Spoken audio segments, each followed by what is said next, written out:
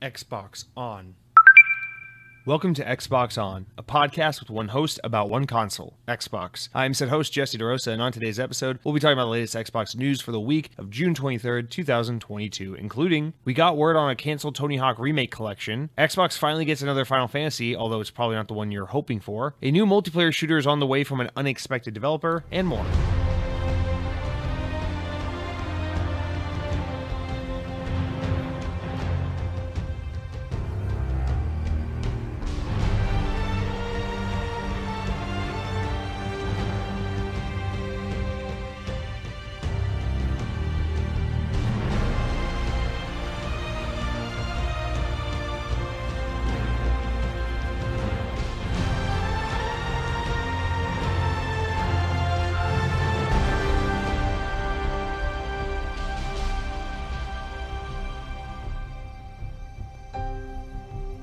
Hello. Welcome to episode 160 of the Xbox On podcast.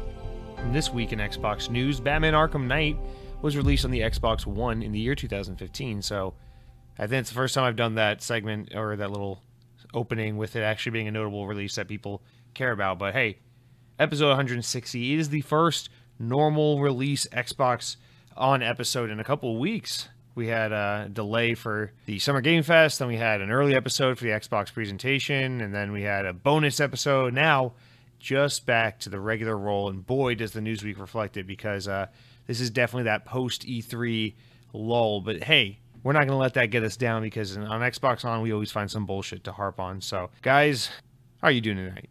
Let's take it slow. How's everybody doing? That's usually the line that makes listenership drop off 60%.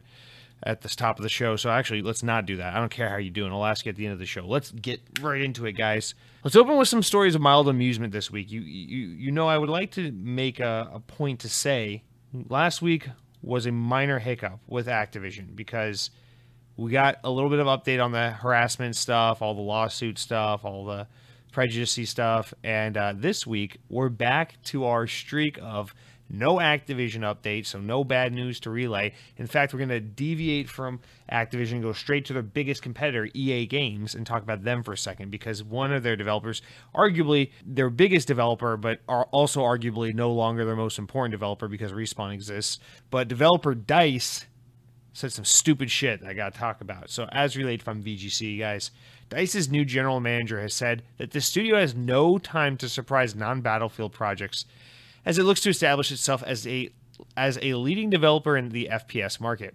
While the studio is primarily working on Battlefield franchise for most of the past 20 years, it occasionally developed other games too, including Star Wars Battlefront series and, of course, my beloved Mirror's Edge. I would say that's easily their best game they've ever made. In one of her first interviews since joining the company last November, in an interview with GamesIndustry.biz, Rebecca Codes was asked if working on projects in the vein of Mirror's Edge was currently off the table, to which she responded, "Totally. We are focused on Battlefield 2042. There's no time for anything else. That is what we want to do. In 3 years, we want to be the first-person shooter powerhouse that DICE deserves to be, and that is what we're going for." So I don't know if I don't think that should be a surprise to absolutely anybody, but just to see Mirror's Edge get name dropped in now of all times, a game that was so niche and so obscure, but also so standout for its time back in 2008 when it came out, in such a underappreciated kind of niche, I would say, cult following of a cult classic of a game. And then eventually it got its sequel with Mirror's Edge Catalyst in early 2016, which ended up being, I don't think I was as down on that game as other people were. It was significantly worse than the first game, but it certainly wasn't the proper follow-up we'd been hoping for. And then, after that, it's just like this game's dead. So I'm not surprised to see, in particular, Mirror's Edge is absolutely off the table. But also, this makes sense. I think DICE has got to feel the pressure right now, coming from all sides, right? Because it's like, you fucked up with Star Wars Battlefront 2 at launch so badly that the Walt Disney Company was pissed at you.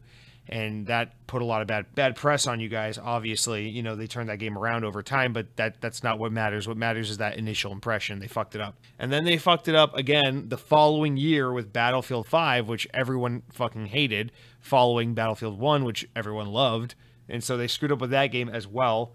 And so Battlefield 2043 was like their opportunity to like kind of reset and get back to, get back to basics for them, because it really was just like, hey, we haven't had Modern Warfare Battlefield for a while. You know, we done World War I, we did World War II, we did a whole bunch of Star Wars Battlefront. Like, let's get back to like Modern Warfare Battlefield. I think that will really get people hyped.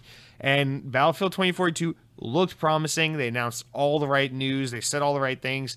That portal mode's fucking awesome. And then they just fucked up that launch too, and they fucked up the PR around it. They went ahead and blamed Halo for some of the game's mistakes and things like that. They just really screwed the fuck out of it. And I don't know, now they're in a weird spot because they screwed up with Battlefield, they screwed up with Battlefront. They look significantly weaker to the competition when you compare like what 343 just put out with Halo Infinite, which by no means is not a game free of any issues. Like Halo Infinite has miles and miles of work ahead of it.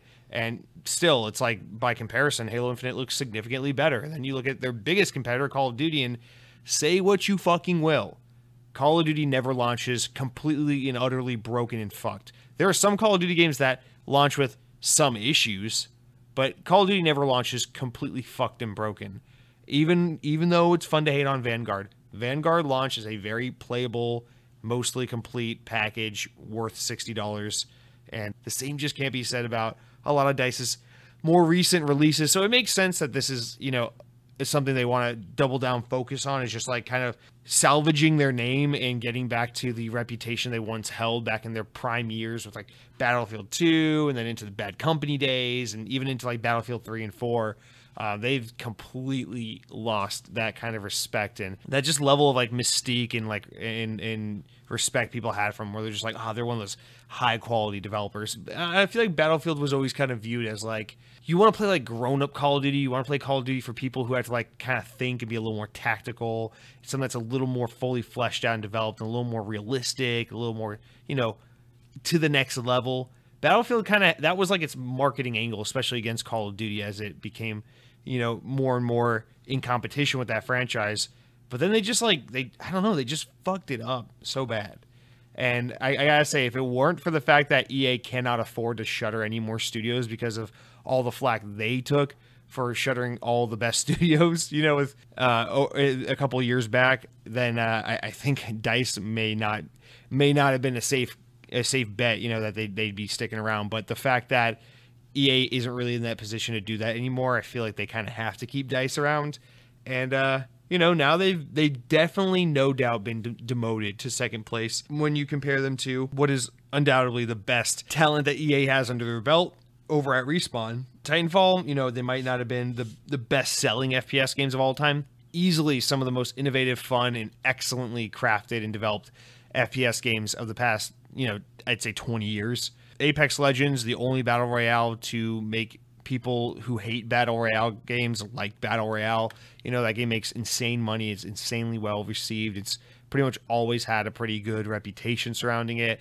It's you know, those are the guys to beat over on Team EA, and they've definitely kind of shaken up the status quo at DICE and given them a run for their money. So I like that personally. You know, back in my Nintendo fanboy days, I always kind of resented DICE because of those comments they used to always make, ripping on Nintendo for being underpowered and for babies and shit.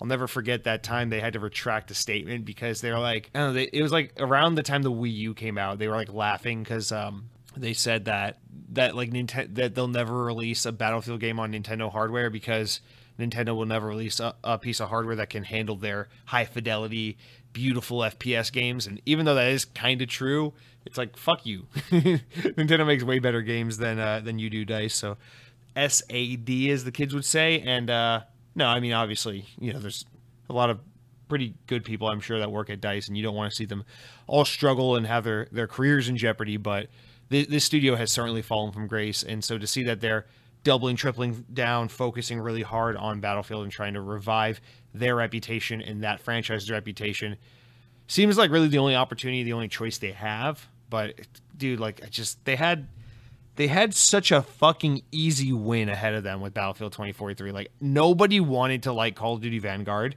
and Battlefield 2042 like looked like a very good Battlefield game, and it was different enough in terms of what it was and its setting and its approach to Halo to where you could have both of these things exist last fall. There could have been a timeline where both Halo Infinite and Battlefield 2042 both launched and were excellent first-person shooters of different varieties in different respects, and that just wasn't the case. Instead, we got modern gaming where everything was at least a little bit broken.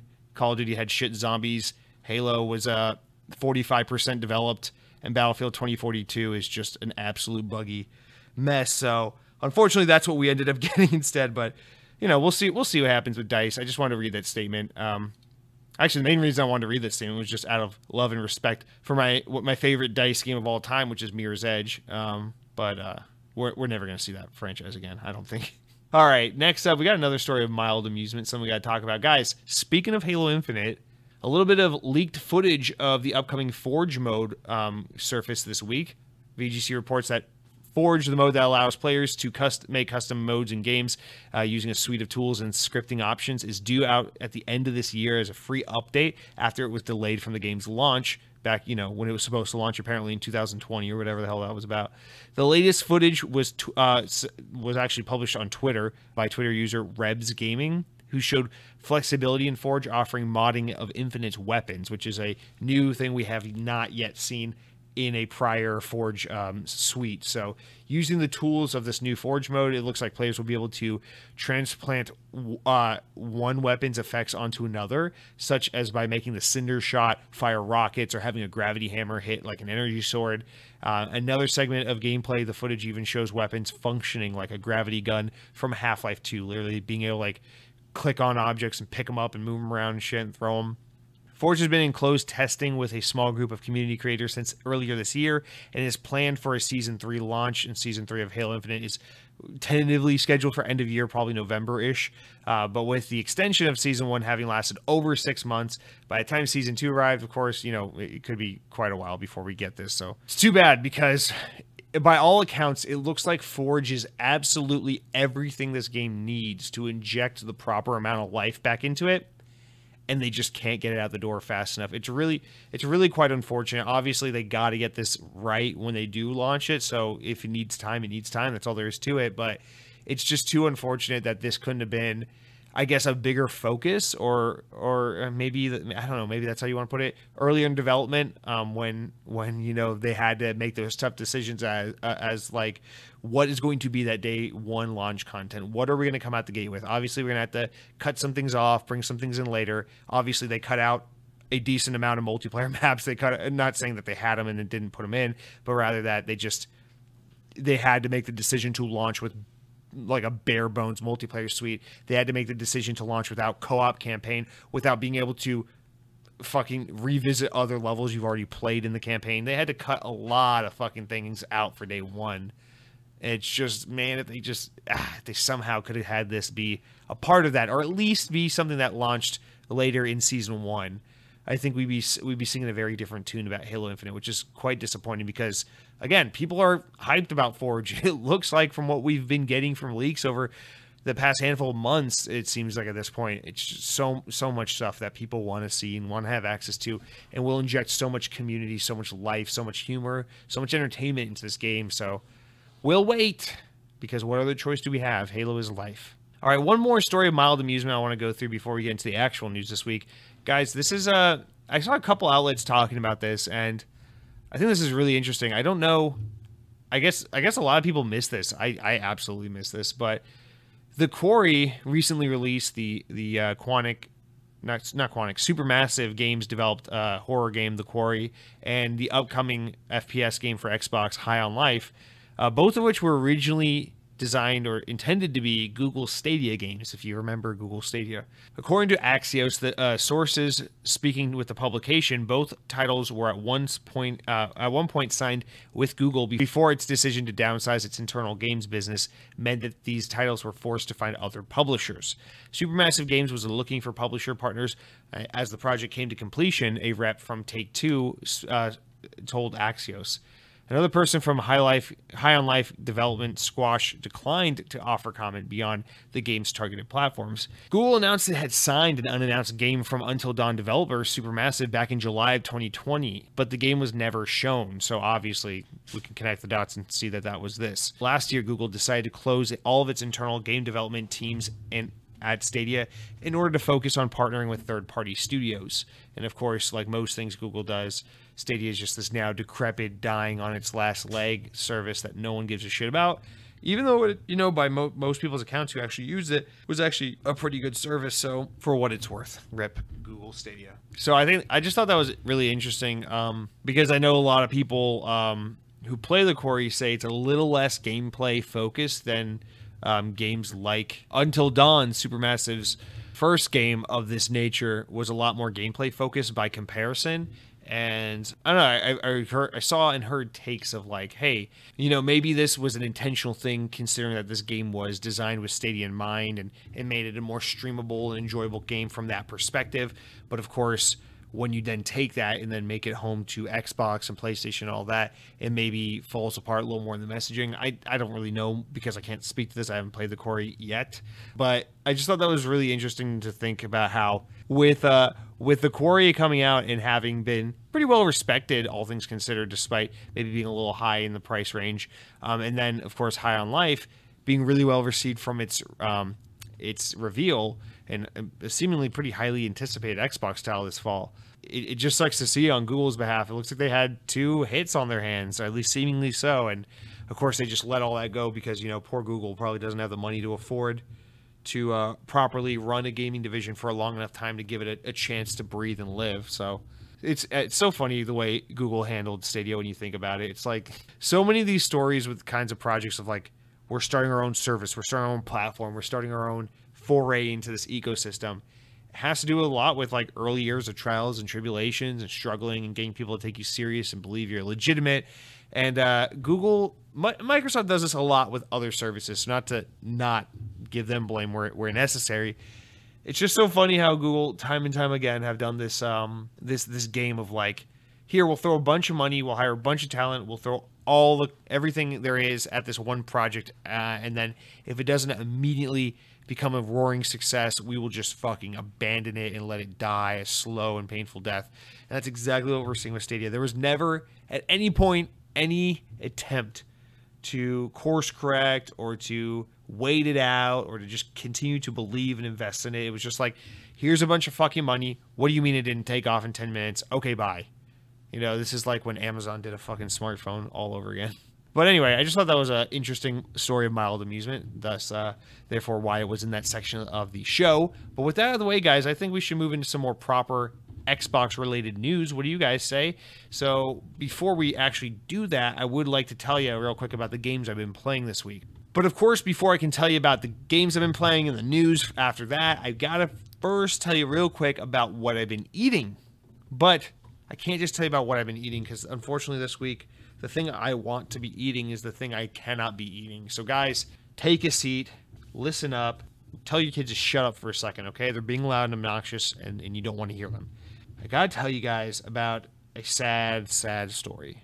The story of, or what I refer to as, Aldi in the case of the missing mac and cheese pizza. So, Aldi, you know, grocery store, German grocery store chain, all about, you know, cheap knockoff brands of other name brand foods and good prices and whatnot. Basically the poor people's version of Trader Joe's, which is their more upscale brand. Aldi introduced a mac and cheese pizza a couple weeks back. And my girlfriend, who's a big fan of Aldi, was like, oh, people on the Aldi subreddit are saying really good things about this mac and cheese pizza. And so we were there, we were grocery shopping. I was like, fuck it, I'm trying it. If it's anything, if this tastes the way I remember the mac and cheese pizza from Cece's Pizza tasting when I was a kid, then I will be happy. Now, of course, as an adult, the Cece's Pizza mac and cheese pizza probably sucks ass. But again, let me remember things the way they were. So I'm just, you know, tempering my expectations, but hoping that against the odds, this is quite good. And we bring it home, we pop it in the oven, and I don't know what to expect. But guys, this mac and cheese pizza literally tastes exactly like what an adult version of the CC's mac and cheese pizza should be. It is a thinner, crispier crust, but not too thin and crispy to where it's a cracker. It still has a good chew to it. It still has some decent flavor. It's not a dry, salted cracker. The mac and cheese is present, but not too much over the top. It's not like a bowl of mac and cheese on a pizza. It's like a piece of pizza with mac and cheese on it. The cheesy sauce on there is very nice. They don't overboard it. Again, the proportions are very tasteful. They go light on the cheese, light on the sauce. Very nice. And this pizza is, simply put, phenomenal. In fact, I baked it with the intention of having 2 or 3 slices and then saving the rest for later. But what I actually did was I ate all but 1 slice. It was that good. And the only reason why I didn't finish it was because I knew I'd be sad if I didn't have some later. So I saved the piece. But not all stories can end happily like that. It's not that I just went back to Aldi within the next week and bought another mac and cheese pizza. No, because unfortunately, God had other plans, and his plans included getting rid of the mac and cheese pizza. You see, Aldi likes to change up some of their specialty items on a very, very regular basis. And this just happened to be one of those items. It was a, hey, it's here for a week or two, then fuck off and move on with your life. And unfortunately, I was too late. By the next time we had gone to Aldi, the mac and cheese pizza was nowhere to be found. In fact, we tried 2 other Aldi locations within a few days of that discovery, and it was still nowhere to be found. So it's safe to say the mac and cheese pizza is now gone. And all we're left with are the memories. So this isn't what I've been eating. This is what I wish I were eating. This is what I once ate. This is in memoriam, I guess, to the mac and cheese pizza. Aldi, if you're wise, you'll bring it back. Now that's it for what I've been eating. Now let's talk about what I'm playing. Guys, I'm so excited to finally be able to tell you that this week I finally finished Far Cry 6. Yes, God almighty, it's done. It has been deleted from my hard drive. The credits have been rolled. The final achievement's been unlocked. And that bitch is no longer on my hard drive. See that 92 gigs come back. It feels so satisfying. I'm a happy boy right now. Far Cry 6 has been a very good game. I'm surprised to say it, honestly, because Far Cry 5 was such a letdown to me. And I feel like Far Cry 6 basically fixed seemingly all my problems with Far Cry 5, or at least the big ones. You know, they give you an original character again. You know, you can choose a female or a male version of your character at the start, but either way, this is a character with a name, an identity, voice acting, a prominent role within the story. It's like an actual character. So it's not like that Far Cry 5 bullshit where you get to customize your own unique identity character and you get to dress them the way you want so that you can feel represented in the game. It's like, no. It's none of that bullshit where it's like, here's a big fat inclusivity excuse so that we don't have to develop a character for you. It's like they gave you an actual fucking character. I picked the guy. His name is Danny. He's fine. He's not the best protagonist, but he's much, much better than no protagonist at all. And so they fixed that. They also fixed the issue with Far Cry 5 where you have to like destroy every little square inch of a corner of the map in order to come across a single boss in order to move on to the next part of the map. It felt very limiting and very obnoxious and collectathon for a open world do-it-yourself kind of game. This game brings it back to hey, play the game in whatever order you want, however you want. You just have to beat all the main missions in order to progress to the end. So I feel like they fixed that. And also the game just feels like a spiritual successor, a spiritual sequel to Far Cry 3 in a lot of ways. You can tell with the setting they chose, with the way they decided to represent a lot of things in this game. It just feels very much like it's trying to recapture that magic of Far Cry 3. And while I don't think you can recapture that magic with the same exact gameplay formula, and I don't think they do it successfully here, I think what we got was a very good Far Cry game. The villain's really cool. He's a lot more prominent and present than villains typically have been in Far Cry games. I know it's always been a huge criticism, not just of mine, but of most people's, that Far Cry always builds really cool villains and then they kind of fuck off for large chunks of time. Don't get me wrong, that happens in this game, but it happens a lot less than it does in like Far Cry 5 in particular. 5 had a really interesting villain, and then that villain ends up being so milquetoast, just due to lack of having a prominent role and just a really lame ending and just all these things. I don't, whatever. But I will say Far Cry 6, very interesting premise. I really love the whole like this like it's like this alternate reality Cuba basically that basically has the cure to cancer with this crop that they grow on their island that's kind of native to their land. And this like world power play that this dictator has where it's like he could potentially sell the cure to cancer, but he kind of holds it for himself in an attempt to kind of have this reign of power and have a place on the world stage. It's very sadistic. It's very cool. I think a lot of times the game falls flat in terms of trying to really take that amazingly cool concept and really bring it forward with some really interesting ideas and developments. I think it falls flat a little bit in trying to do that. But nonetheless, the idea is really cool. The acting is really cool. And there are definitely some very, very Far Cry moments, you know, moments where it's like, fuck, that's badass for the villain to do that. Or like, man, that's like kind of terrifying that happens. So it definitely has those moments, and I found it to be just a really enjoyable time. Definitely longer than I would have liked to, as someone who just likes to play through the main story and tell the rest of the game to fuck off. I think these games are a little long in the tooth. I think with every Far Cry game that's the case, even my favorite Far Cry game, where you could probably cut out 30% of the missions and you would have a tighter game as a result of it, because there's just too many missions where it's like, I get it, you want to break up all the gunfights and things like that with like a mission that develops more of the characters, but it's like, I don't want to play a 30-minute mission where I have to swim to an island with my friends and then go fishing and capture the fish and discover the grill and put it all together and grab fireworks so we can set up for a big party on the beach. It's like, you can just condense that into a cutscene. I really don't need to play that 30-minute mission of gathering all the fish, gathering all the tinder, rather, not tender. Tender's money. You don't want to burn that shit. But anyway, nonetheless, I think overall, if you are a Far Cry fan, Far Cry 6 is a very solid entry. It definitely has its issues. It's not a perfect game. But at the same time, if you are someone who's played a Far Cry game, but you're not necessarily like a die-hard Far Cry fan, you're like, I played one or two of them. They're pretty good. I would say maybe don't play Far Cry 6, or maybe just wait a very long time to play it, because even though I like Far Cry a lot, I really felt at the end of this one, I'm like, you know what? After playing extensively Far Cry 3, 4, New Dawn, 5, and now 6, I never did play Primal. I just feel very fatigued from this franchise, and I feel like if they were to announce, if they were to release a Far Cry 7 in like 2 years from now, I would almost definitely just be like, I'm good. Unless it's like fucking like Yakuza, like Japanese mafia style Far Cry taking place in like Tokyo concrete jungle shit. Unless they can somehow like do that kind of setting, I'm probably not going back to Far Cry, at least for a very long time. But at the same time, I don't regret having played Far Cry 6. It's kind of a weird way to feel that a game, but that's the main thing I've been playing.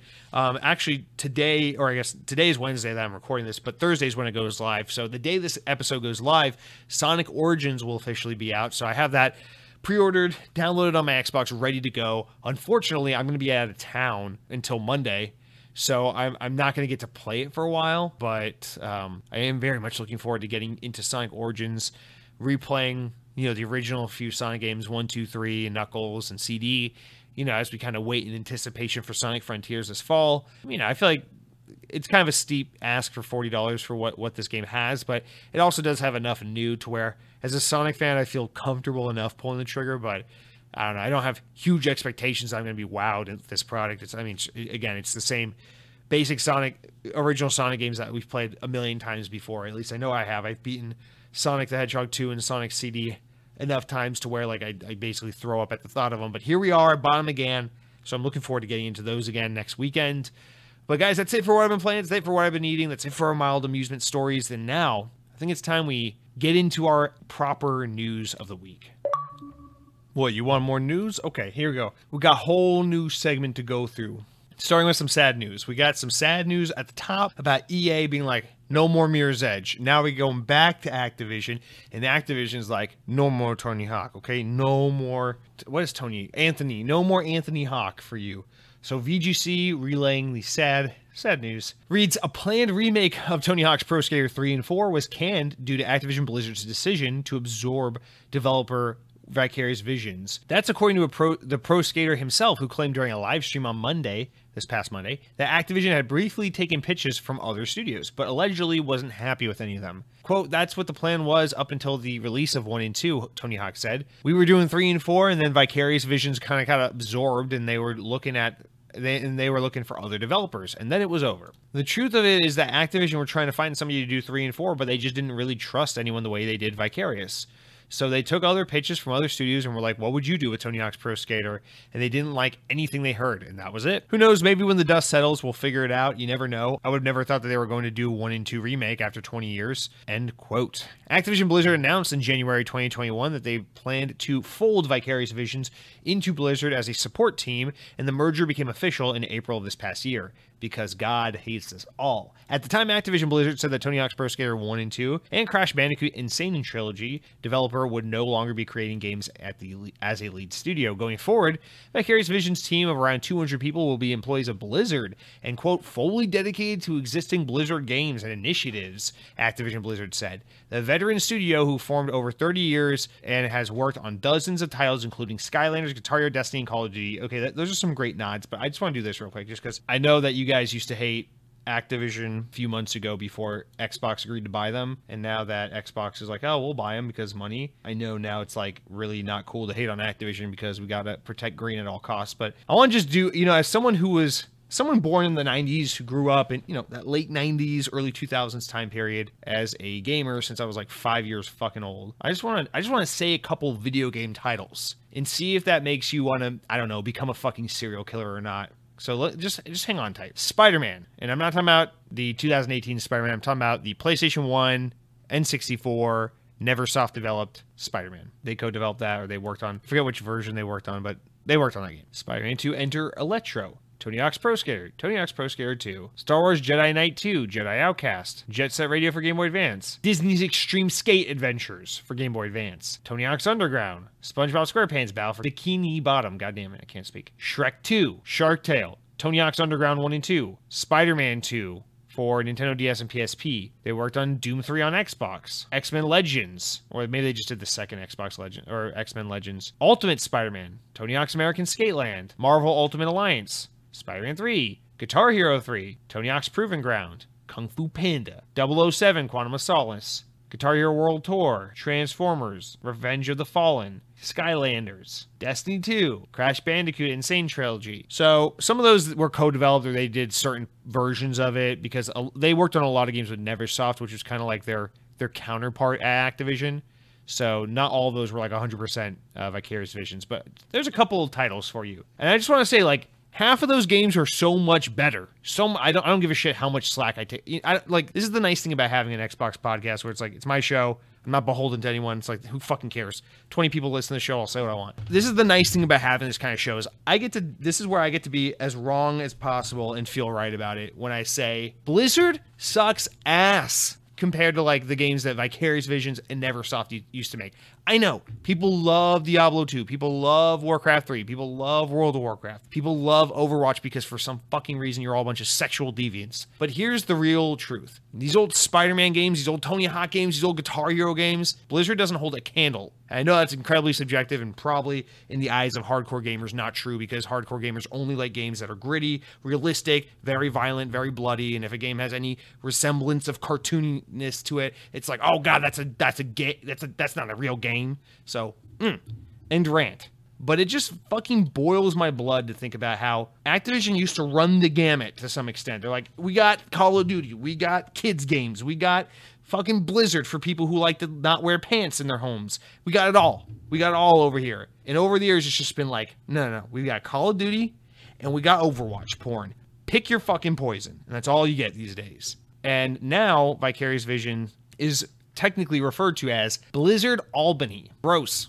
Fucking kill me. So now instead of making cool Spider-Man games or Guitar Hero games or Crash Bandicoot or whatever the fuck, Tony Hawk games, they get to work on y'all's favorite fucking games like Diablo Immortal, Overwatch 2. So, gross. I don't know. This just makes me sick to know it's like Activision were smart enough to recognize the fact that they didn't have anyone who could make a Tony Hawk game as well as Vicarious Visions, but still felt like that Tony Hawk, having Tony Hawk in your stable of games was not important enough that they couldn't just take Vicarious Visions and cram them on into Blizzard and be like, fuck you, go support some Diablo project.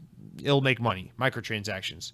So that's the reality of the situation. That's the world we live in. And I want to let you know, every time you buy a microtransaction, Diablo Immortal, every time you talk about how you're excited for Diablo 4, and most importantly, every time you get under your bed sheets at night turn on a flashlight, and jerk yourself off to the fucking penguin girl from Overwatch, you are contributing to the downfall of modern society. You are everything that's wrong with this world. And Xbox shouldn't acquire Activision. They should acquire the decency to hogtie Bobby Kotick and make him recite demonic phrases while they do that thing from, man, what movie was that where they put the rat on the guy and then they cover the rat over the guy's chest and then they took the butane torch to the box where the rat is and the rat freaks out and starts biting through the guy. Was that what movie was that?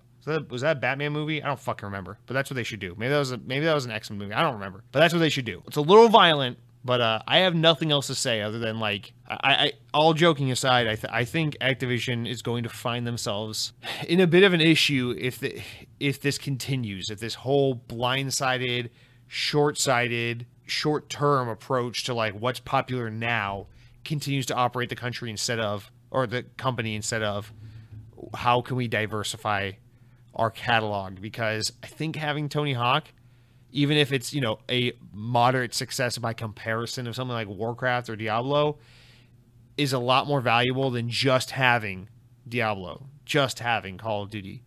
Because then when those games don't hit, I don't know, man. I'm sure it'd be nice to have more than one thing. But anyway, that was a pretty poorly stated analysis of the story. Just it makes me sad because my childhood is over. I think I'm a little bent out of shape right now because I watched that new Lightyear movie this past weekend, and I thought it was actually really good. That movie has two support characters that absolutely suck, and if it weren't for those two support characters that I hate, I would say that's one of my favorite Pixar movies of all time because it's just very fun, and it just reminds me of, like, the shit I used to like as a kid, and I spent this entire week just saying, like, if this were 2007 or 2003 or even 1999, there would be a licensed movie tie-in game for this game so fast, it'd make your head spin, and it would be fun as shit, and every gaming outlet would give it like a 5 out of 10, but I don't care, I'd still buy it and have a good time. But we live in this world where there is a strict ban on games with comic mischief or cartoon violence or cartoon spin or anything childish or fun or lighthearted. Everything has to be serious. The fact that I walked out of a movie theater today or this week after seeing Lightyear and we're like, man, I sure would like to hop in a fun, 8-hour level-based action third-person shooting platforming game where you play as like a spaceman. Maybe you get to do some space combat. Maybe you get to do some light combat, some blasters and alien robots and, whatever, 8 hours and you're done and you're moving on with your life. The fact that that kind of concept of a game is damn near impossible to find in the year 2022 because my only options for sci-fi games are like, okay, there's 2 billion planets to explore and you customize your own spaceship, and trust me, man, once you get to the 47-hour mark, the game really starts to settle in. That's when it gets really good, and you get to create your own character. Of course, I made mine look like Channing Tatum without a scrotum, and you get to do all this really awesome exploration stuff, blah blah blah blah blah. It's like, damn, dude, I get it. Everything has to be like big, explorative, quadruple A, realistic and gritty and violent. It has to make all the guys who say they're too old to go to Chuck E. Cheese go, like, have their balls drop. I get it. That's the only thing we're allowed to have now. It's got to be super cool, super badass.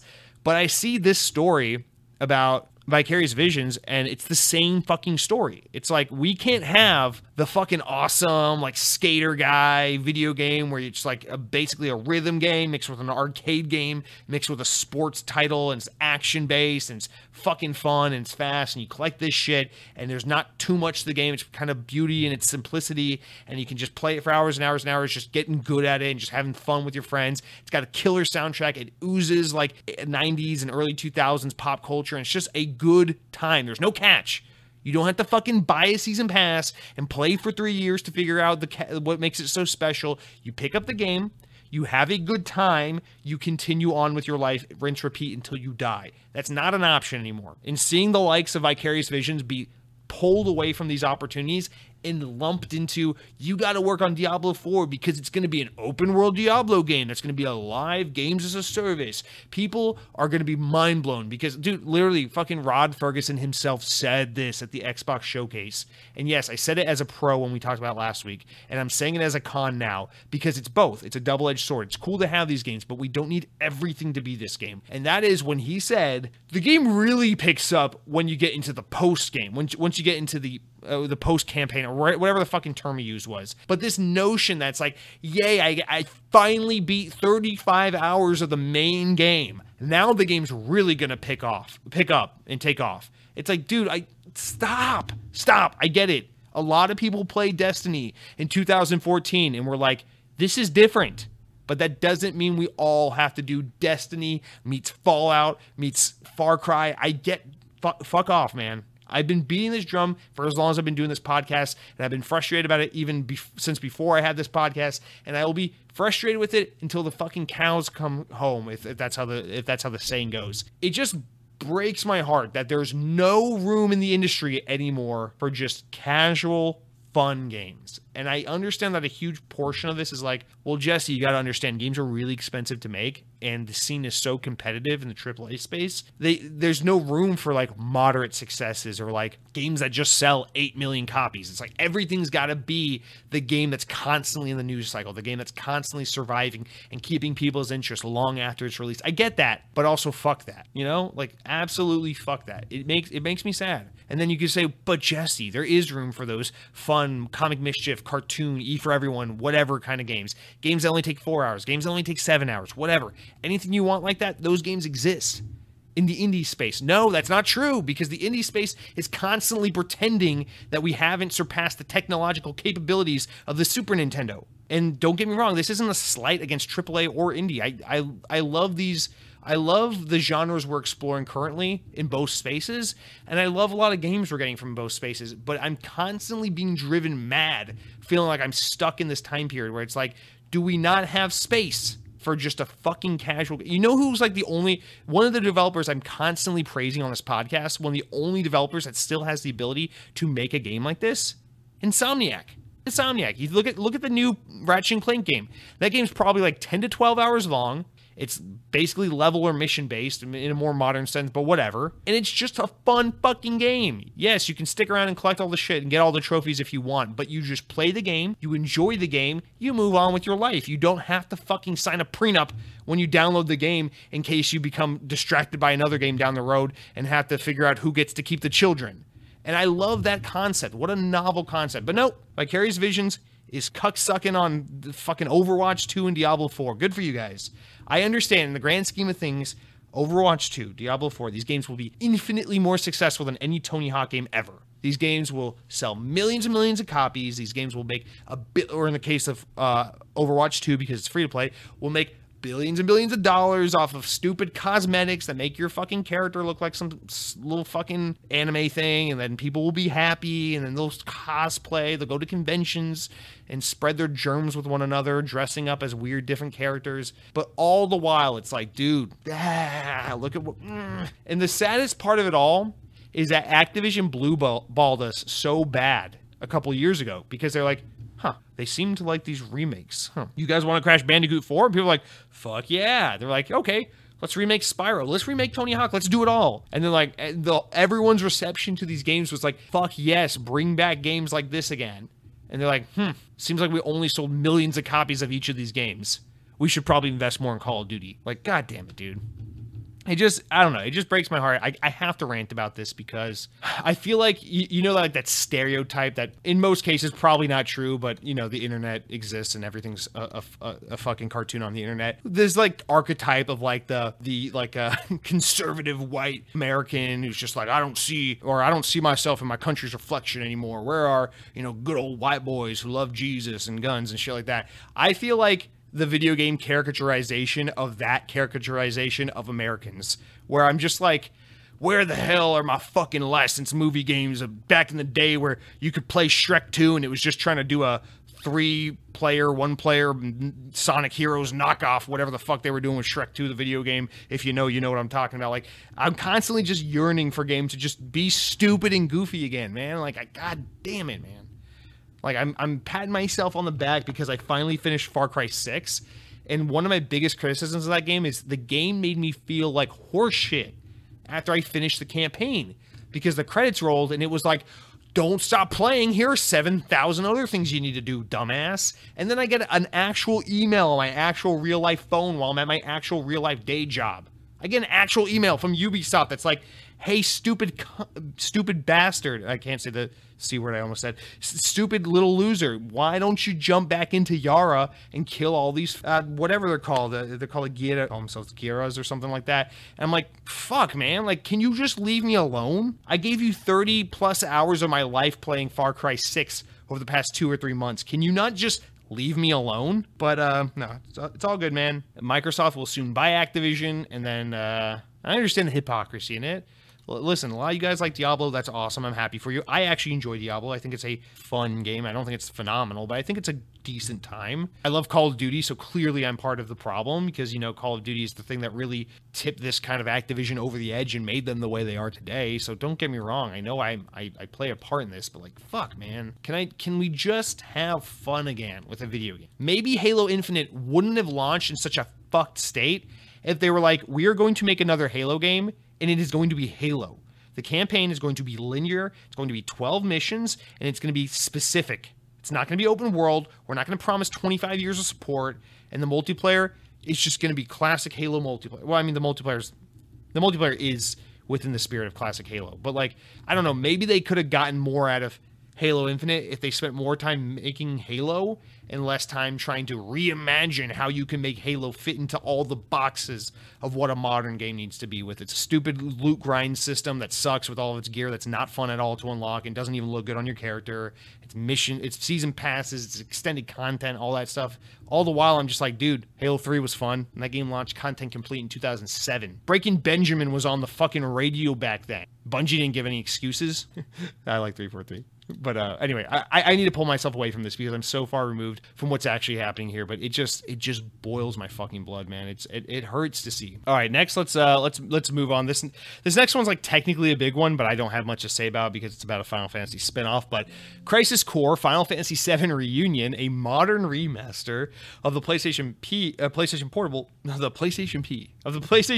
title, has been announced. Technically, this was like around the time we were recording last week's news, but like things didn't line up, so whatever. We're talking about it now. But the new version of the game, which appears to use the same engine as Final Fantasy VII Remake, will come to Xbox and PC and last-gen Xbox consoles this winter. Square Enix announced on last week. They said, quote, since the original release in 2007, Crisis Core Final Fantasy VII has received wide acclaim for its deep emotional story, the publisher said. The new game enhances the graphics to HD support with 3D models in the game, full voice over, and new music arrangements for this epic tale of strife and heroism. Enjoy a more beautiful and accessible Crisis Core going way beyond a simple HD remaster. Originally released on the PSP, Crisis Core primarily focused on Zack Fair, a young member of the group of Soldier, who was assigned to look for the missing Soldier Genesis whatever. The game's storyline takes the player from the war between the mega corporation Shinra and the people of Wutai to the events of Nibelheim, ending just before the beginning of Final Fantasy VII. And what's notable about this, of course,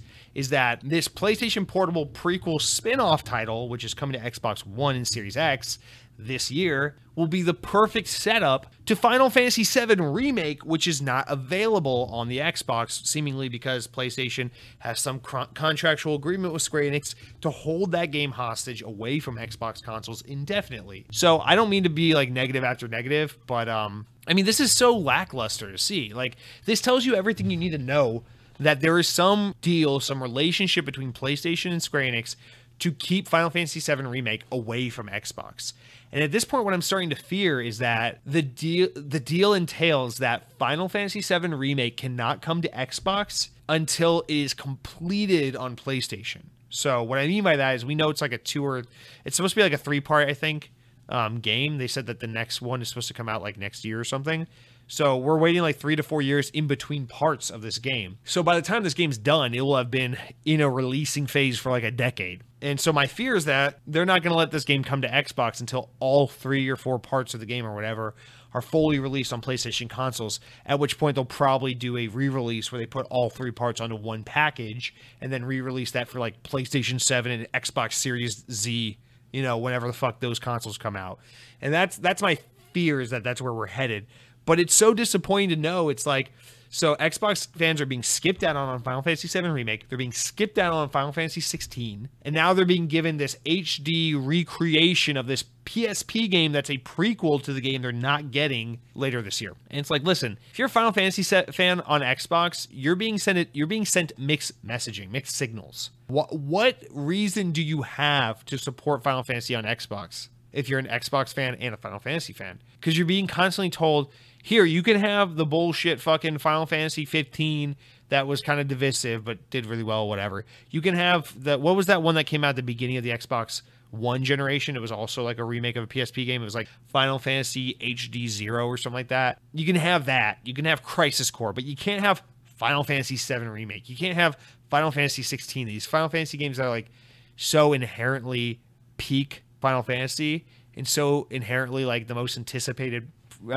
entries in this franchise. And so it's just this thing of like, Xbox, you cannot properly get people like Japanese game players, not like Japanese people who are gamers, but like gamers who like Japanese content. You cannot properly win this crowd over if you have such a flippant relationship with one of the most important franchises.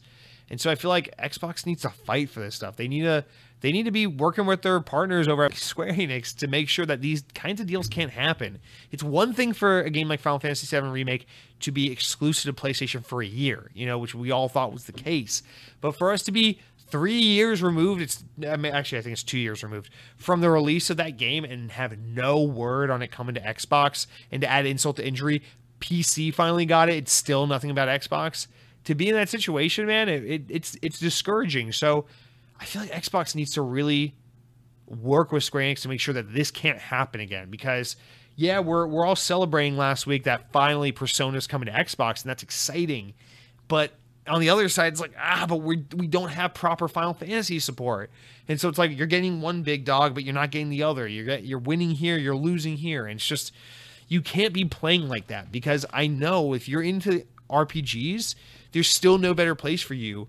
If you're into like Japanese RPGs, there's still no better place for you than PlayStation, because I wouldn't worry as a PlayStation fan about whether or not the next Yakuza game, the next Final Fantasy game, the next Persona game, any of these, the next Tales game. I wouldn't worry about any of those games not coming to PlayStation. And the best Xbox has been able to do was get Western exclusivity on consoles for Phantasy Star Online 2, which, don't get me wrong, I thought that was a pretty good get, but that's no Final Fantasy VII Remake. That's definitely no Final Fantasy 16. And so they're fighting a losing battle by allowing these things to happen. I know it's not necessarily like they're allowing. These deals between Sony and Square Enix are made, you know, behind closed doors, but you can't tell me that Xbox doesn't have a strong relationship with Square Enix and can't maybe influence or work hard to make sure that this cannot happen again. You know, hey, we cannot have you sign a deal with Sony for this anymore. Here's the deal. If Sony tries to sign exclusivity, whatever they offer, we offer something equivalent to keep it platform agnostic, or to keep it exclusive maybe only for a year on their platform. Because at the end of the day, Phil Spencer's vision of growing the Xbox with Japanese titles and reaching out to the Japanese market and Japanese-centric, gaming-centric players all means nothing if it's like, we kind of have something from Kojima someday down the road. We can't really even explain if it's a game or not. We just call it experience. You know, it's like that's lackluster compared to, yeah, dude, look at all these awesome, big, like AAA, mega hit Final Fantasy games that only PlayStation gets.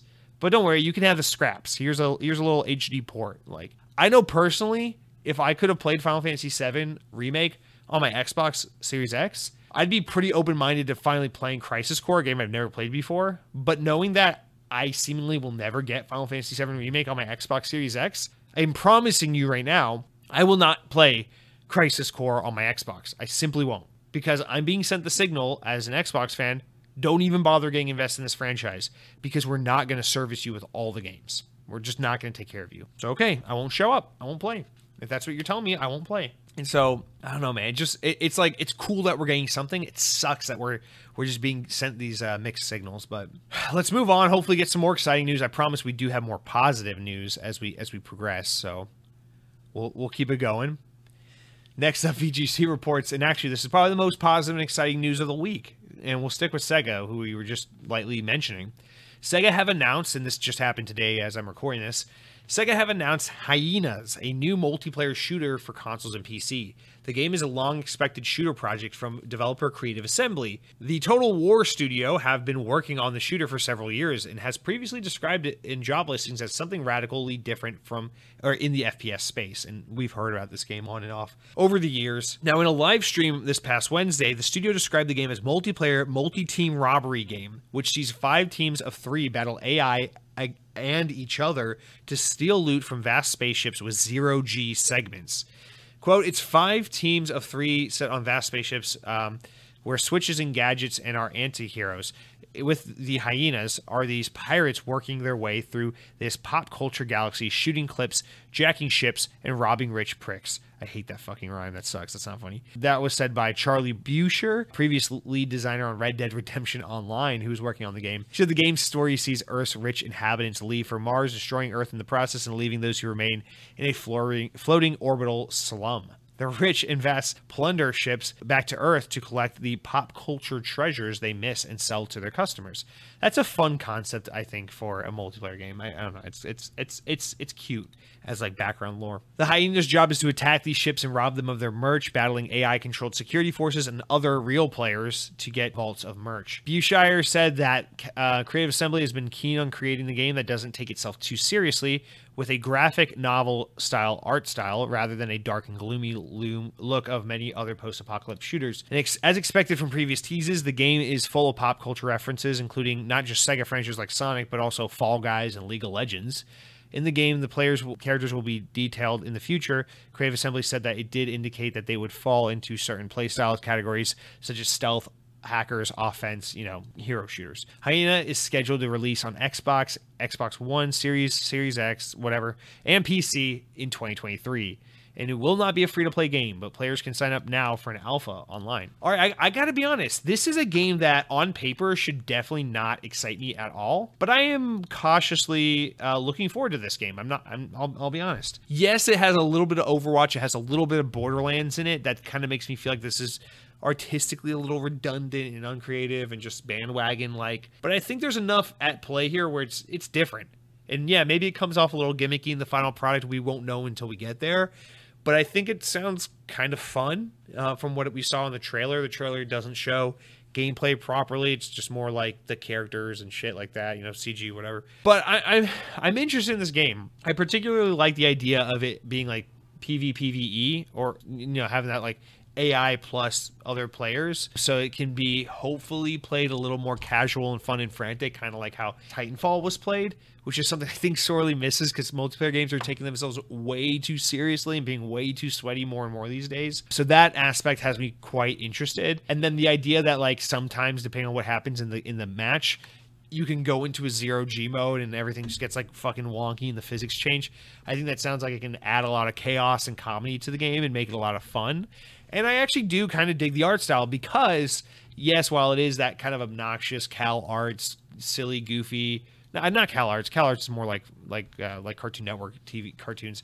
That typical games industry, like Borderlands, like here's a badass chick with a pink mohawk and a dude that just doesn't take shit from nobody and for some reason looks like a cowboy even though he's got a robotic arm. It's like a lot of that kind of art style. However, it hits it with like a lower frame rate, kind of like 24 frame animation kind of look to it. It has almost like that Spider-Man Into the Spider-Verse movie. It has a little bit of that going with it. So that like comic book low frame rate kind of animation, I think is really cool. I'm curious to see what that game looks like in action with that, or maybe that was just the video kind of teasing it that way. I don't know. But I'm into the idea of this shooter game where there are multiple approaches to how you play it. And it can be kind of comedic and ridiculous and wacky, but you can also kind of take it serious and there is an objective to it. And I also just think it's a cool premise to be like, all the rich people went to Mars, Earth is destroyed, and all of like the poor people and the normie people are just like adrift on these like various shards and planets and things just out there in orbit, and they're just trying to like steal from the rich and sell it and basically pirate shit. I think that's a fun concept, especially for a wacky, zany multiplayer game that, of course, is going to have to be supported through probably seasons of gameplay and whatnot. Now, the other thing I had to say about this is I think part of why I'm being a little soft on it is because this game is developed by Creative Assembly, and that's a developer I just have a lot of respect and appreciation for. For those who don't know, Creative Assembly, of course, are, you know, in Xbox world, are most famous because in 2017, they were the Halo Wars 2 developers. Halo Wars 2, a phenomenal game. They're also really famous for the Total War series, as well as a lot of the Warhammer games, Total War Warhammer, as well as the classic Total War series. Well, I don't know, whatever. They also worked on Alien Isolation, or they made Alien Isolation, which is their only other like first-person game they've ever made. And that's kind of where I'm like just a little disappointed, because it's like, I get it, okay? These RTS games are just not mainstream in today's world. And in a world where you can't have a big publisher putting out these little small games for the most part, everything's got to be big budget, AAA, big grab. You gotta go with where the trend is. So for them to make this kind of hero shooter multiplayer centric game, I get it. I understand it. But it just makes me sad to see Creative Assembly, one of the premier RTS developers, stepping away from RTS. And that just, it's a little disappointing, right? You hope to see them come back to it. You hope that this is just, a creative, experimental, different project they're doing. But you never know when it could become like Apex Legends, where, you know, we had a Respawn. They were working on Titanfall. They were so good at these single-player FPSs with a great multiplayer suite. And then they hit it out of the park with a really excellent, really popular Battle Royale. And now Respawn is stuck on Battle Royale and Star Wars. And it's like, fuck, you know?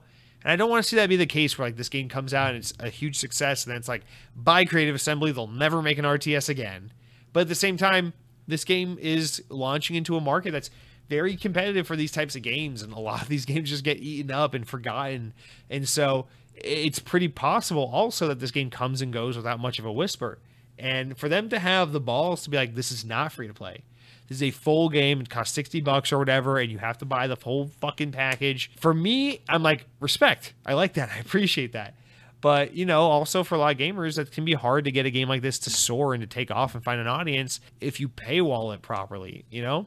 And you hope that this is like, we're going to focus less on microtransactions, less on season passes. Here's just buy the game, have fun, and move on. I don't know, man. That approach doesn't seem to really work anymore. And when we see games try to do the whole buy the game and then later, you know, keep paying for additional content, we see those games backtrack and go free to play.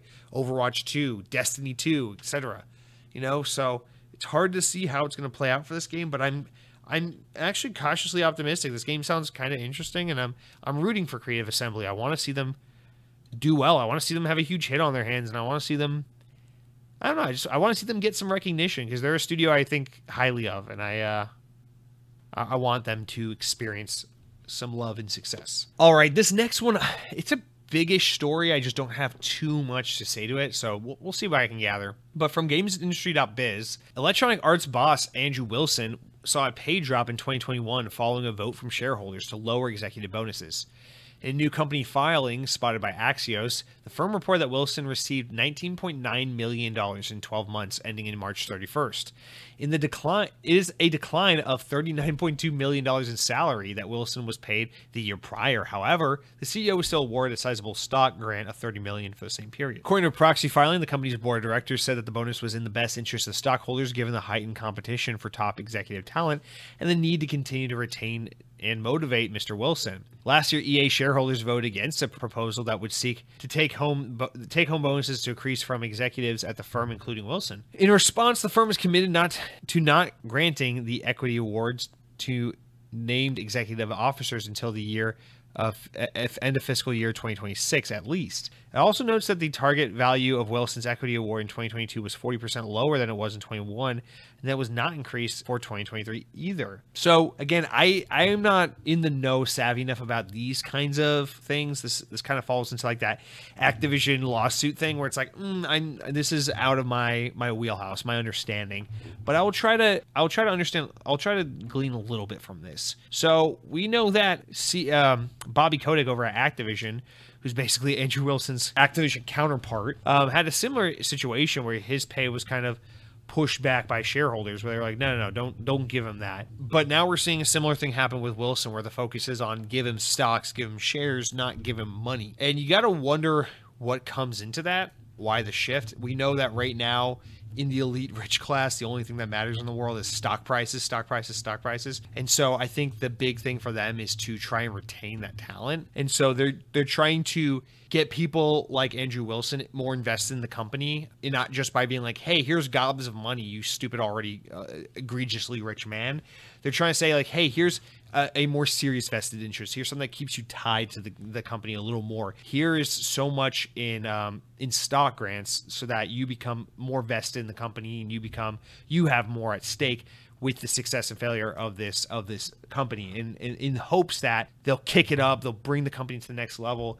Especially when you look at the kind of year that Electronic Arts has had in terms of money, they've been in good shape because of things like Apex Legends and FIFA and Madden. But in terms of like the respect of the games industry and pleasing people with their core franchises like Battlefield and things like that, the company's been on shaky grounds for quite a while at this point. So you got to wonder if shareholders are seeing that and worrying that maybe, while they had their bread and butter of the sports titles and Apex Legends, if maybe they're worried about the longevity of the company because they haven't been able to properly fire on all cylinders by getting all aspects of their business to be kind of on their A game.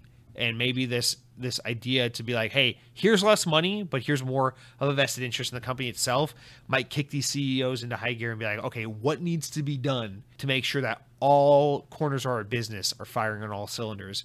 And my guess is that's the idea, because the industry is becoming super competitive right now, with people being offered insane amounts of money to leave these companies. And that might be the other part, is you want to make sure Andrew Wilson doesn't have any opportunity of going anywhere else other than Activision or anywhere else other than EA. So if you're shareholders, you might be looking for ways, again, to keep him further vested, to keep him further entangled and tied to EA, so that there is little that could pull him away from operating this company. In a way, it kind of, to me, reads as like they're pleased with his performance and pleased with him at the helm of the company, and want to find a way to kind of lock him in and tie him down.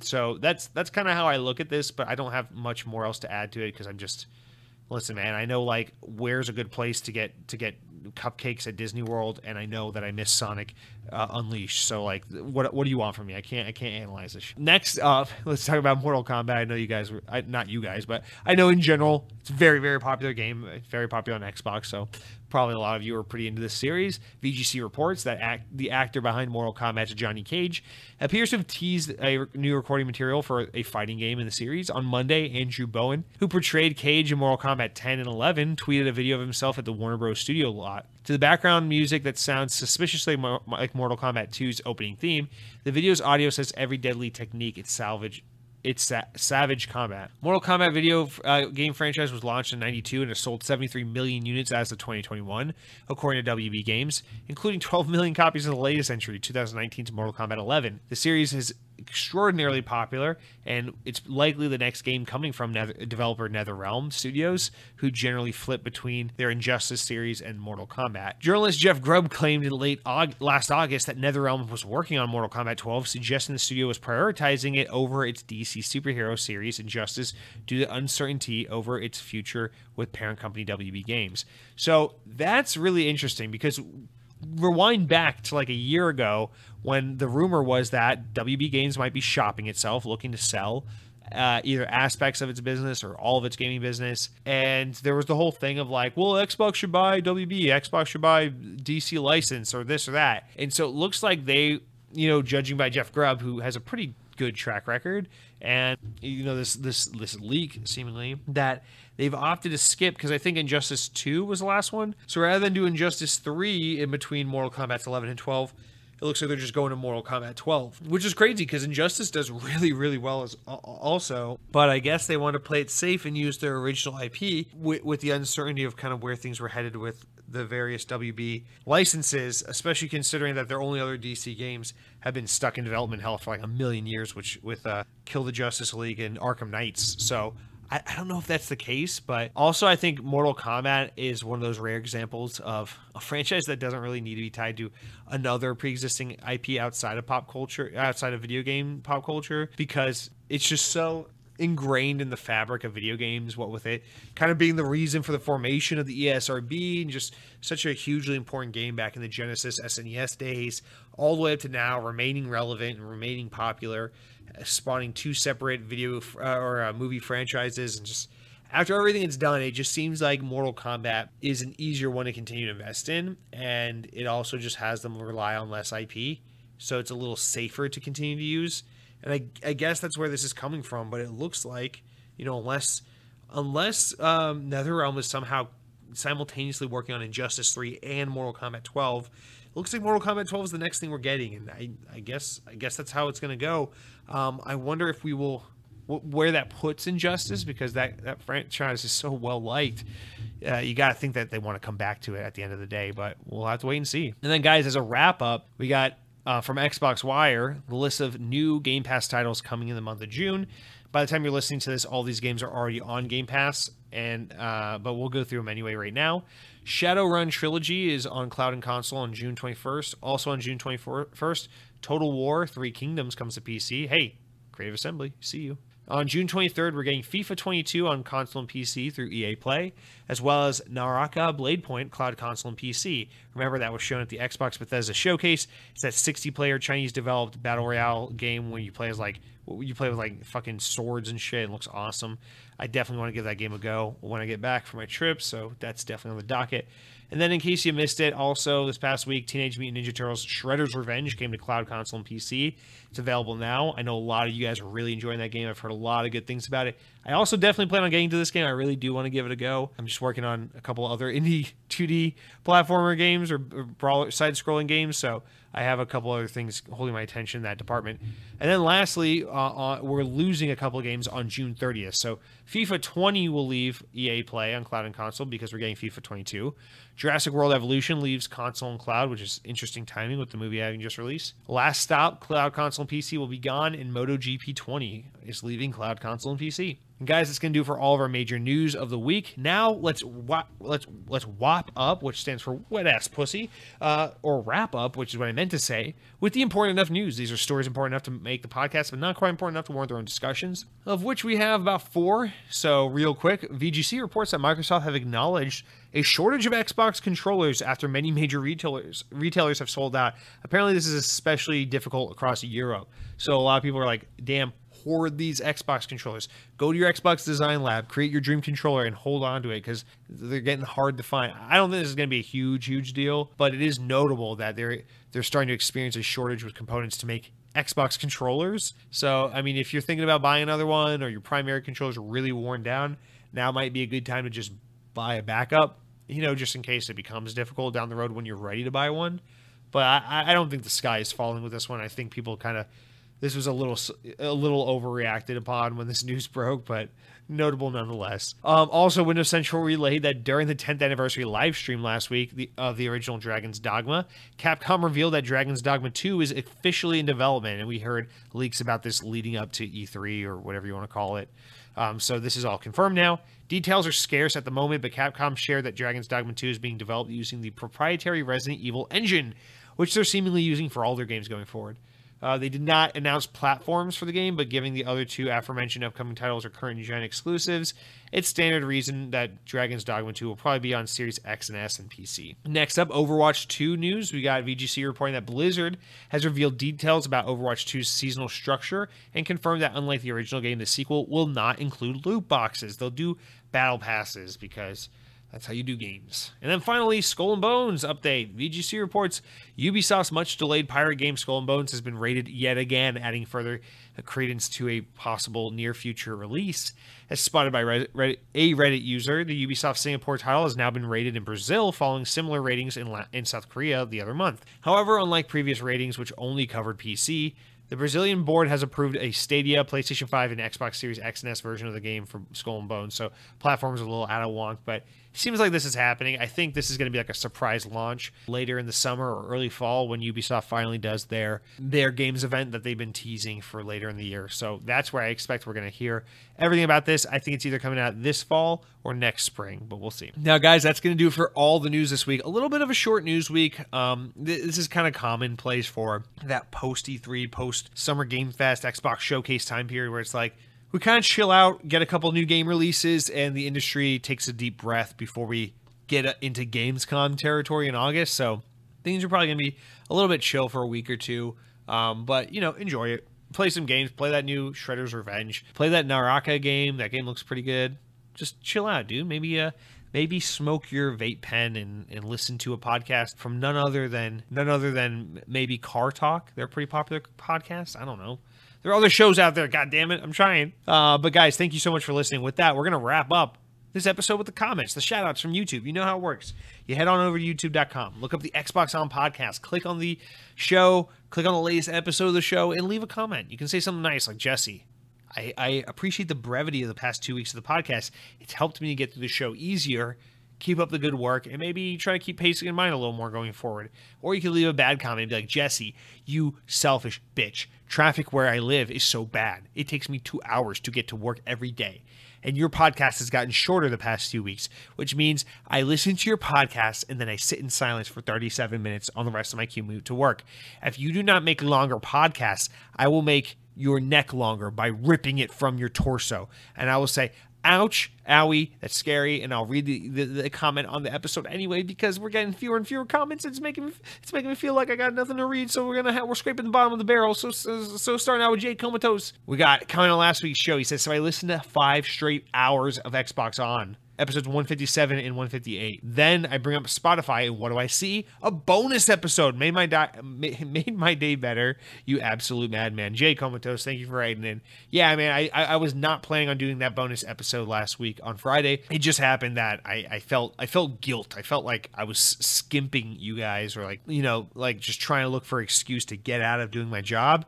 So I felt very guilty last week. So I ended up doing more work than usual because we put out the Monday podcast, then I put out a Friday podcast, and in between we did a bonus stream. So we streamed more often than usual. And it was actually a fun week. Lots of fun stuff to cover. I enjoyed it. I enjoyed y'all's company. So thank you for that. Thank you for the support. Let's talk about the Steam Deck. Mojo writes in and says, well, at least we had 1 week that dastardly donkey Bobby Kotick not being in the news. And speaking of Blizzard Entertainment, I can't wait till Diablo 4 comes out, and I will personally have a fantastic time playing it. I'm going to smile ear to ear and enjoy myself, and I'm not going to let Cronky rain on my parade. Before you continue on, Mojo, I want to say, I'm sorry about being a little harsh on Blizzard today. I also think Diablo 4 looks like a very good game. I'm just salt that Activision can't find it within their 8 billion employees to allow one group of people to make a fucking fun, lighthearted, all-ages game. It's all got to be devils from hell and zombies from hell and all these evil games, you fucking sadists. You guys all need to go to church. Put some salt water on your head that's called Mr. What is holy water? Is it just like water with salt added and then like a rabbi blesses it or some shit like that? Like what is that? No disrespect, genuine question. Okay, Mojo finishes up and says, P.S. Finally got my Steam Deck. I'm loving it so far. It takes forever to download games, and its battery doesn't last. And plus, the weight of it while you're laying down kind of kills your forearms after about 15 minutes or so. It's definitely a sit-up in use. Plus, I heard Buffalo Wild Wings had its own exclusive Mountain Dew called Legend flavor with a Legend cocktail as well. Okay, the Legend Long Island iced tea. Mojo, I'm sorry. I skimmed this and it was like, oh, look, Steam Deck. We're going to talk about Steam Deck. My bad. I guess we're not talking about Steam Deck. We're actually talking about Buffalo Wild Wings and Mountain Dew. All right, I have heard of Legends, which is the new Mountain Dew flavor that is exclusive at Buffalo Wild Wings. I forget the flavor profile, but it looks kind of like grayish. It's kind of gross. I've been meaning to try it, but the problem is I used to love Buffalo Wild Wings, but the last time I went to Buffalo Wild Wing, it was, and this isn't normal for me. This doesn't happen. I'm usually not that guy. I got an iron stomach. The last time I went to Buffalo Wild Wing, that thing wrecked me. Like that restaurant, I felt like shit for 24 hours minimum after eating there. And it sucks because I love chicken wings. So I love the idea, the theory of being like, wow, there's this place that sells chicken wings and beer, and they got a new Mountain Dew flavor, and it's exclusive. You gotta go give it a go. Fuck you, beer. I'm getting the Mountain Dew. I'm getting chicken wings. But the problem is, as soon as I want to go and commit to doing that, I'm reminded of how much Buffalo Wild Wings hurts. So Mojo, did you try Mountain Dew Legend? Was it good? I got to go over there and give it a go. Maybe I'll do something safe. Maybe I'll go there and like order like a flatbread or something. There's no way they can fuck it up and make me feel gross after that. And so I can try the Mountain Dew that way. Maybe that's how we got to get this done. But I definitely appreciate you writing in. Yes, for those who don't know, if you live somewhere that has Buffalo Wild Wing, they have an exclusive Mountain Dew Legend flavor, and they can add it into a Long Island iced tea cocktail they make as well. I've heard people on the Mountain Dew Discord and Reddit page say that it's quite good, but then again, those fuckers will drink anything with a Mountain Dew label, so take that with a grain of salt. Let's round out with a couple little miscellaneous comments. Mr. Maug writes in and says, "Dang, Jesse, didn't give me enough time to comment on last week's episode. Those Brits really got to you with their cool wagons, didn't they? As a punishment, I'm going to force you to stream on a day that isn't Monday or Wednesday." Fuming emoji. Well, I'm going to be out of town in Atlanta for the next few days, so I sure as hell will not be able to do a bonus stream, but I do want to do another bonus stream. It's frustrating, Maug, okay? Because there are days where I stream on the regular Monday, and it ends up being frustrating, right? Like all the technology's breaking, the stream's crashing, my computer's having issues, everything sucks. And it's like, fuck it. And then everyone leaves, and it's like 2 people. And then there are days where it's like, I'm like, this is going to be a rough stream. Stream's always fucked. And I'm dreading it. And then we start. It's like 10 people pop in. We're playing zombies. It's fun. We're having a good conversation. Everyone's chatting it up. My PC's like, I'm not going to crash on you. My audio system's like, I'm not going to constantly switch the mic to a different mic. My controller's like, I'm not going to constantly freeze up and switch to the keyboard. And everything's cool. And it's fun. I'm like, damn, I would love to Twitch stream every day. This is so much fun. But the problem is it's so hit or miss. So sometimes that deters me from extra streams. But you're right, I do need to do more of them. I've been meaning to try to do some on like Saturdays or Sundays. The problem is I've been spending way too much of my weekends lately at theme parks. I'm supposed to be working on YouTube videos again. I'm supposed to be taking my online class. I've been spending way too much time in theme parks on my weekends. So, Maug, if you will physically come to where I live and prevent me from going out on a weekend, maybe I can do a bonus stream and we can all hang out and talk about our feelings. But then again, you guys are busy people with busy lives. Maybe you guys are out at theme parks on Saturday night. Ever think about that, Maug? All right. Lastly, EA's King says, you should play Warframe. I played Warframe once, EA's King. I think it's a cool game. It's like a cool game that I will never get into. If we lived in a world where I was still 12 and I had no money and there were not many free-to-play games on the market, like was the case when I was a kid, I would eat up a game like Warframe. I would become obsessed with it. I would think it's the greatest shit ever. It is a cool game, and I've seen that game evolve over the years, and I think it's really awesome what they've done with it. However, the problem is it's not. I'm no longer a young kid, and my problem is not I can't find the money to buy a game I want to play. It is I cannot find the time to play the game I want to play. So why would I add Warframe to the docket when this motherfucker loves Destiny 2 and hasn't even gotten around to finishing the Witch Queen campaign because I just have no free time. So the problem is I'd love to, but realistically, no chance in hell. I'm looking for more games that are respectful of my time, ask me for 8 hours and then leave me alone. I'm not asking for another game that's like, all right, sign this prenup, say I do, kiss the bride, you're fucking tied in for the rest of your life. Ha ha ha. Your social security goes to this video game now. I can't. EA's King, I cannot commit, but I appreciate the recommendation. I hope you have a wonderful week. Also, is your new profile picture Garfield holding a gun with a Master Chief helmet on? Or is that Donkey Kong? I cannot tell. Anyway, that's it for all of our comments this week, guys. For next week, remember, don't be shy. Reply. And that's it. And actually, that's it just for the podcast. So we're going to round out the podcast now. We're a little over an hour and a half, or at about an hour and a half. A little bit of a shorter episode. But again, it's a shorter news week. It is what it is. I got to go pack, actually, because I'm leaving town like tomorrow at 5 a.m., so I got to wake up early. So I'm going to go pack, edit this podcast, get it out there for you guys to enjoy tomorrow. Hopefully you do enjoy it. If you do, please leave a 5-star review on iTunes. It helps a ton. If you live in the UK, I will repeat, if you live in the UK, 2 things. Number 1, don't be sensitive. I'm not attacking you. I'm not insulting you. I'm just being very, very sarcastic. Please do not get offended. Please do not leave me a poor review because you lack a sense of humor. You pale, pasty, lobster-back dolt. Please. Thank you. And to everyone else in the world who doesn't have a sensitive skin like our UK friends, please remember to leave 5-star reviews on iTunes. It helps a bunch. Subscribe on Spotify. Leave reviews wherever you can. Share it with a friend if you think they might enjoy the podcast. But more important than anything, I just want to say thank you for the support. It really does mean a lot. Times are tough in the podcast world. A lot of shows are losing a lot of listenership right now as more and more people kind of acclimate to normalcy again, go back to their day jobs, stop working from home, go out again on weekends, have social lives again. So it's been tough. Every podcast out there is losing listenership. And I know a lot of you guys have stuck around. I really appreciate it from those who have. It's not a small ask to be like, hey, can you just listen to this podcast for like 2 hours every single fucking week? This stupid, dumbass little kid in Florida is begging you to do. Please and thank you. It's a huge commitment to be like, hey, I'm going to be a supporter of the show. And your time is the most important thing you have. Obviously, none of us are going to live forever. So the fact that you guys choose to waste a certain portion of your life listening to this show means a great deal to me, and you'll never understand how much I really do appreciate you guys. So more than anything, I just want to say, as always, thank you. If you guys ever want to hang out, we are live every Monday night on twitch.tv/lightningmcstream. Like Lightning McQueen, but instead of Queen, he is a streamer, like Ninja. Lightning McStream. So be sure to follow us there if you want to hang out. We're always playing some stupid shit. Having fun, having inappropriate conversations, being goofy, saying things that might get you canceled. I'm really disgusted and tired of that term, but I'm saying it for irony's sake. But guys, I'll shut up. I'll fuck off. I'll see my way out. You guys have a great week. Take care. Play some great video games. Stay safe. Hug your loved ones. And until next week, power your streams. Oh, nope, that's for the podcast. That's for the stream. Power your dreams. That's right.